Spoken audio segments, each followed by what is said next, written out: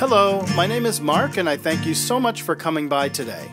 If you're familiar with my work, you may recognize the strange and wacky characters I often create in a style that's uniquely my own. Working this way makes me happy, and from what I've seen, it makes my clients happy as well.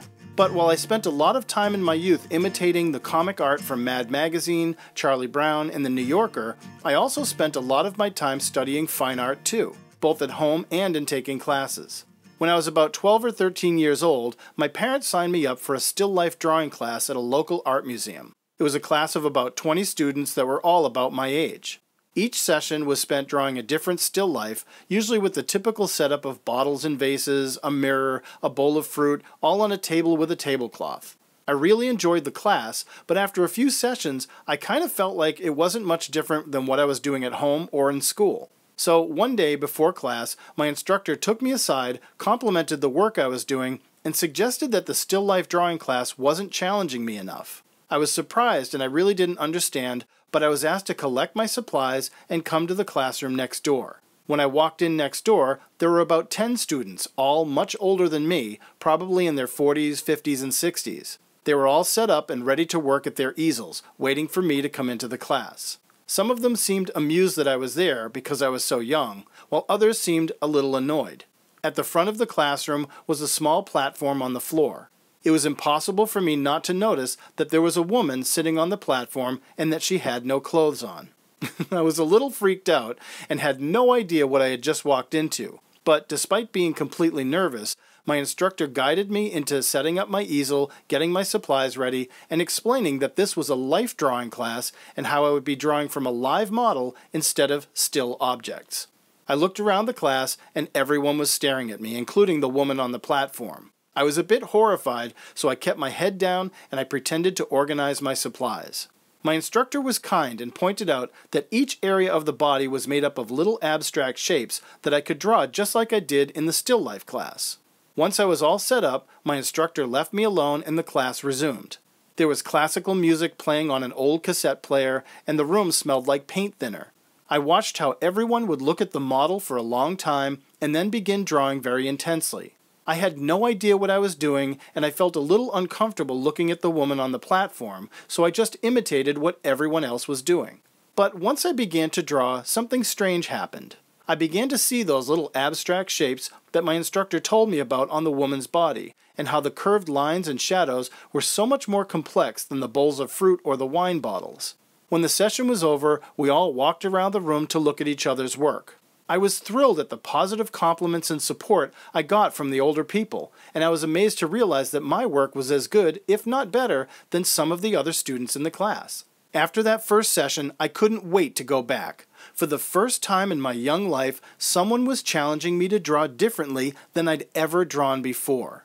It didn't take long before I stopped seeing a woman on the platform with no clothes, and I began to see it as a figure model displaying the most fascinating shapes, lines, and shadows, all hidden within the model's form. I had not only been challenged in my drawing abilities, but also in how I saw things around me. Not only did my skills improve because of that class, but my perspective of how I looked at other people and the work that they did had been enlightened. To this day, I still believe that that experience helped me grow and grow up to being a more mature young man than I was when I first walked into that classroom. And that kind of challenge has presented itself to me several times throughout my life, usually when I needed it most and not always having to do with art.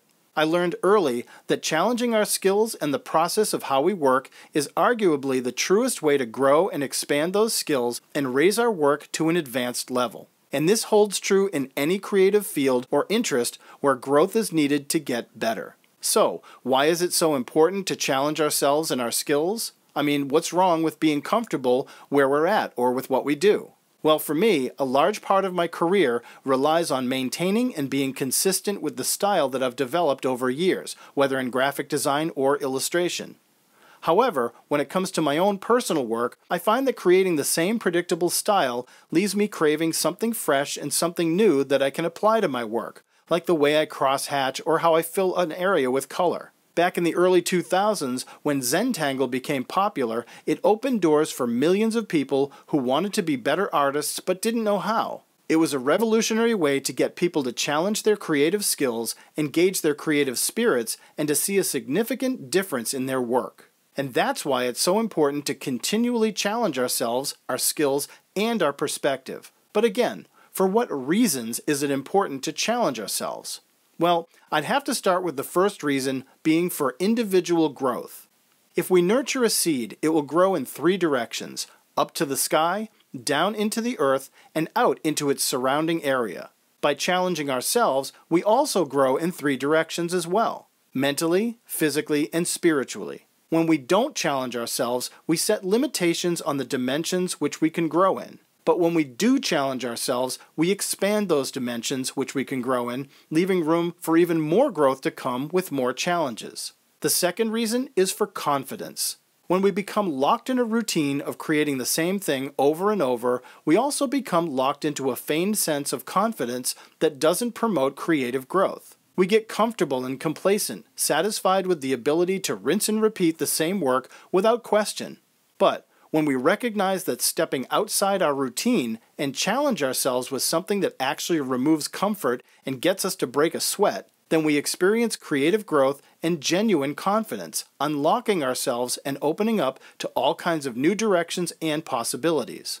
The third reason is for personal connection. By challenging ourselves in any way, we engage in a personal competition that exposes our limits and pushes the boundaries of what we can and cannot do. A few months ago, I took on a 50-foot mural project. It was a scale far larger than I'd ever tried to do before. But because I know that taking on a challenge will test my skills and my abilities, I accepted without hesitation. And it was a great experience, and I learned more about myself in the process than I actually did about my work. Taking on a challenge is a way to better understand what we're capable of, or as they used to say, what we're made of, and to find that personal connection between ourselves and our creative spirit. The fourth reason is to gain knowledge, experience, and awareness. The best thing about taking on a challenge is that we open ourselves up to vulnerability. We expose the weaknesses of what we can't do. And by taking part in a self-competition and completing that challenge, even if we're not successful fully, we turn that vulnerability into strength. By immersing into the challenge, it forces us to take risks, confront what we don't know, and to enlighten us sublimely as to how we fit in with the world around us. The result is that we gain valuable knowledge, experience, and awareness that we didn't have before. The knowledge of information, tools, and effects. The experience of process, time, and problem solving. And the awareness of how we affect the things and people around us, and in turn, how they affect us as well. In essence, we gain a fulfilling sense of what we can do and what we can accomplish more than before we took on the challenge. The fifth reason is to improve skills. So when we challenge ourselves and try something we're not familiar or comfortable with, we make that personal connection. And with that connection, we develop the interest, patience, and passion to improve our skills. Like a pen and ink artist trying watercolors for the first time, an Italian chef cooking Asian cuisine, or a crafting artist creating a polymer clay sculpture. It's like riding a bicycle or hitting a tennis ball. The more we put our skills to the test, the more our skills will improve. It's the theory behind the old adage, practice makes perfect. And the last reason I'll give today is to increase our value. In the film Batman: The Dark Knight, the character the Joker makes the statement, if you're good at something, never do it for free. Of course, in the context of the film, it's not very appealing, but the point of the quote holds a very precise meaning. When we've achieved a level of individual growth that has developed our confidence, personal connection, knowledge, experience, and awareness, and advanced our skills, then we, as with any entity, have value. A medical student will not be hired by a hospital and paid a large salary because they haven't acquired those attributes that give them credibility and legitimate value. Yet a proficient surgeon who has studied and been in the field for years would receive a large salary because they have. This is true in every field, especially in the creative fields. By increasing and improving our attributes, we increase the value of our work and therefore ourselves.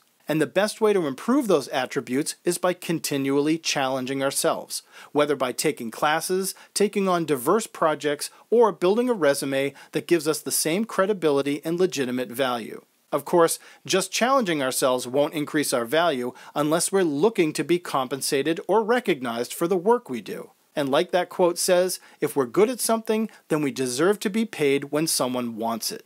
Now, there are plenty more reasons why we must continue challenging ourselves to grow and enjoy the benefits of becoming more proficient with our skills. For me, after all these years, I continue to challenge myself by drawing an old-school still life like this avocado painting, or signing up for an open studio life drawing class whenever I can find one. But how do you challenge yourself to ensure that you're keeping your skills fresh and maintain that connection with your creative spirit? I'd love to hear what your thoughts are in the comments below if you care to share. For now, I thank you so much for watching today. I hope this video was helpful in some way. And if you haven't subscribed, please do, and I'll be happy to bring more content like this in the future. As always, I'm grateful for your time, and I hope you're staying healthy. Thank you again so much. Take care, and God bless.